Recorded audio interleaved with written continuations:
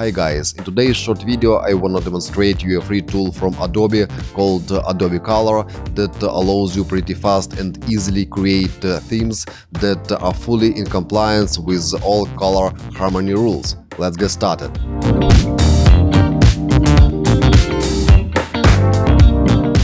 This free tool from Adobe is available under color.adobe.com, and here on the left you are able to select the different harmony rules.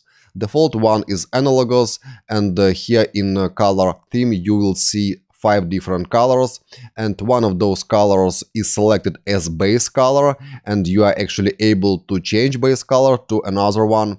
And if you drag this base color like so, you'll see that neighbor colors are adjusted as well. Also, you are able to modify spread of neighbor colors like that, and you'll get more widely spread colors if you want to. Let's have a look at other harmony rule, for example this one, monochromatic. In such case, you'll get such colors on one line in this color palette. Next one is triad, and with this harmony rule you are able to create themes with colors from 3 different sections of the palette. And also again you are able to choose base color and drag base color like that, and 2 remaining colors will be adjusted as well. Notice that if you are happy with color palette, you are able to save it to your profile, and in order to do that you need to be logged in to Adobe.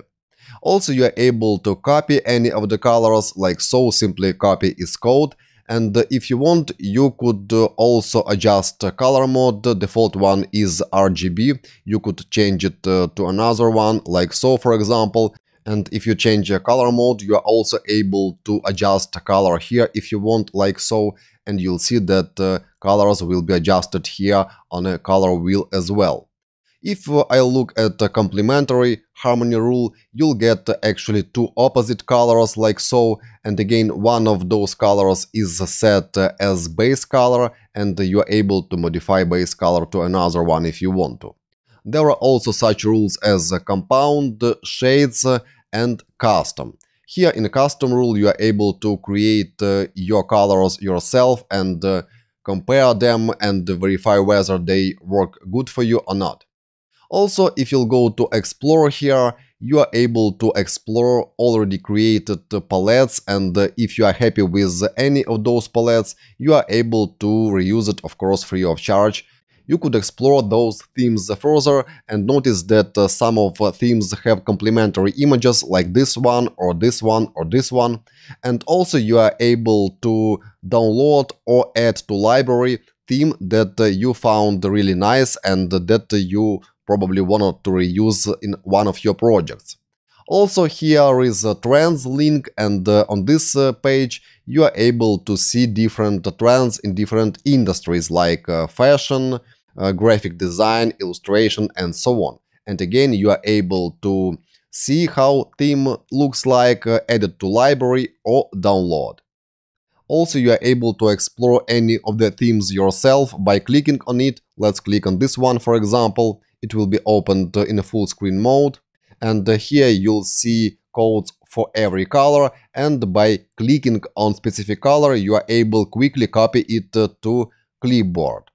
Also, there are additional actions that you could perform with this specific theme, like copy as less, copy as CSS. Let's, for example, copy as CSS and go to any text editor, paste from the buffer, and here you'll see already pre-configured colors like fashion 1, RGBA, and so on. Also, you could copy in other formats like XML. Let's try that. Copy as XML, go again to Notepad, paste here, and now you'll see this color palette in XML format. That's all, guys, that I wanted to show you here in this short video, and I hope that you will use this tool for your personal projects, for your personal websites that you are working on, or for your applications that you are developing. Please hit the like button, subscribe to my channel, and leave a comment if you have something to say. I'll see you guys in the next videos. Bye bye.